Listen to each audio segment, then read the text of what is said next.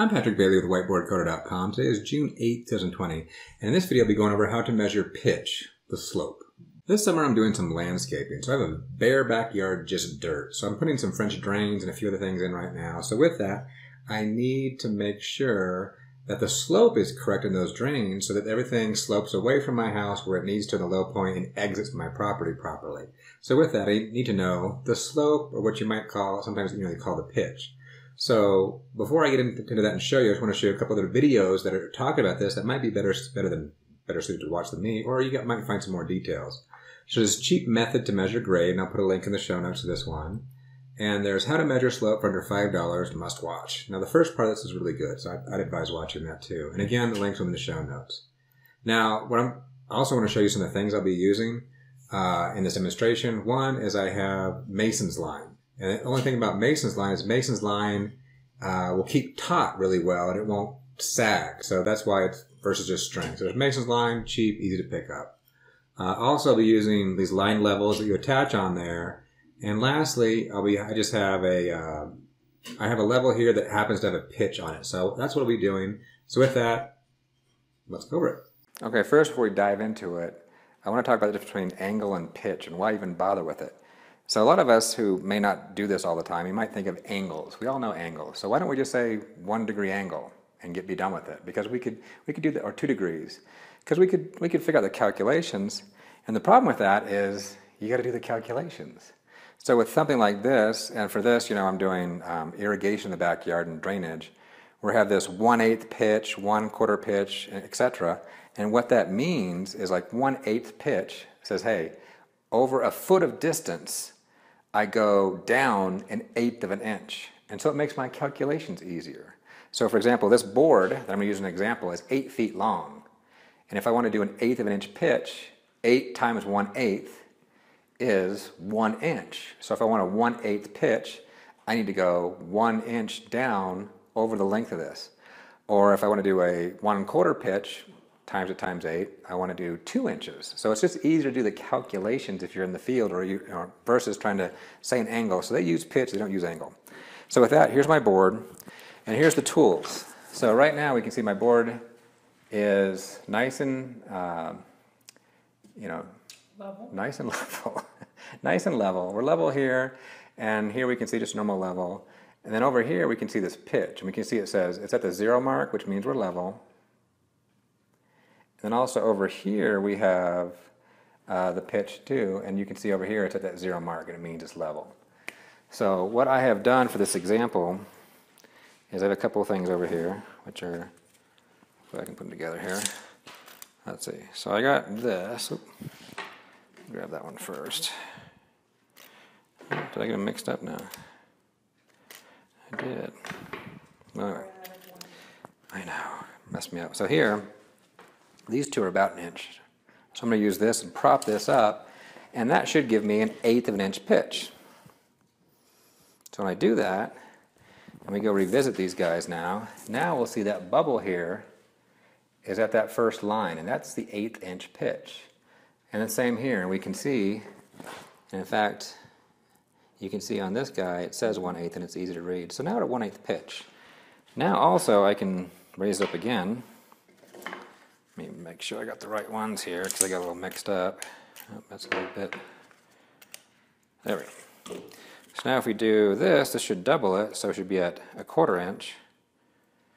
And there we go, we're at the next line, the 1/4 inch, right there. And over here, same thing, we're at 1/4 inch. So there's our pitch. Now, the next thing I want to show is how to use these guys when we want to do the line, use the string. So it's kind of difficult.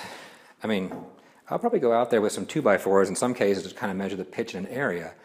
But I got some areas that are 30, 40, 50 feet long. It becomes too cumbersome or difficult to try to get a board that's going to do that very well. So we have this Mason's line, which I showed earlier. So there's Mason's line, and the main thing about it is when you pull it tight, it doesn't sag as much as other string. That's the only thing to it. No, otherwise, not a real big deal. And so what I have here is simulating what you would do out in the field. So imagine this top of this board is your ground. And these nails represent stakes.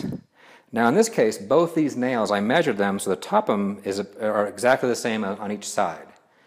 Now when you're in the field, you can't do that very well, but if you put 2 stakes in the ground, what you're wanting to do is you want to go attach the mason string at one side.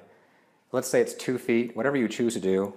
But if you choose 2 feet and you want to measure the pitch, you need to go to the next stake and also attach the mason string at 2 feet.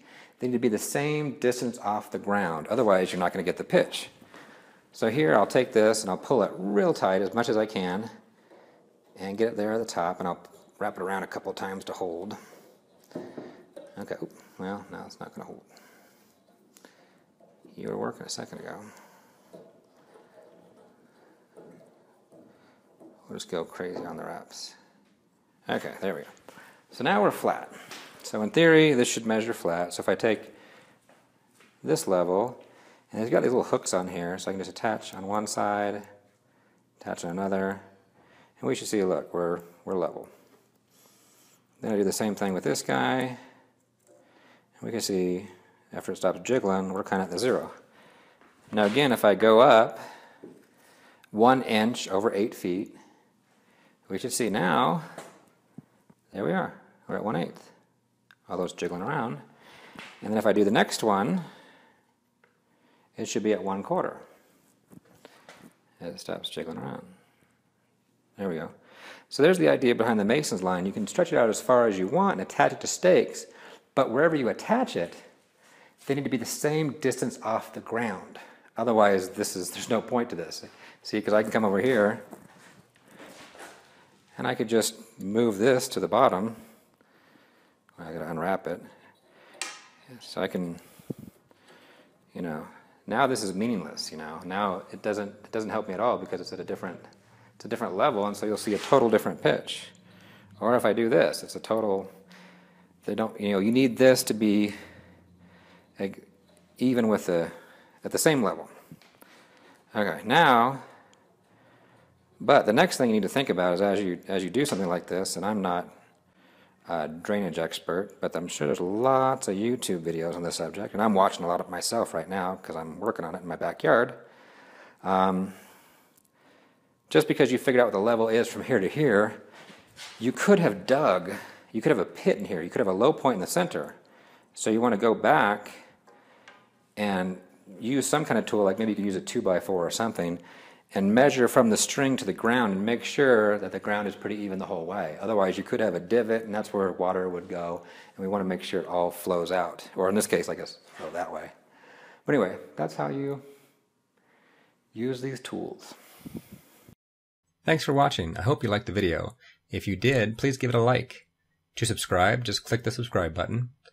Also, you can follow me on Twitter under the handle @whiteboardcoder.com. View any code I may have thrown up as a gist at GitHub under the username PatmanDenver, or check out my blog site at whiteboardcoder.com.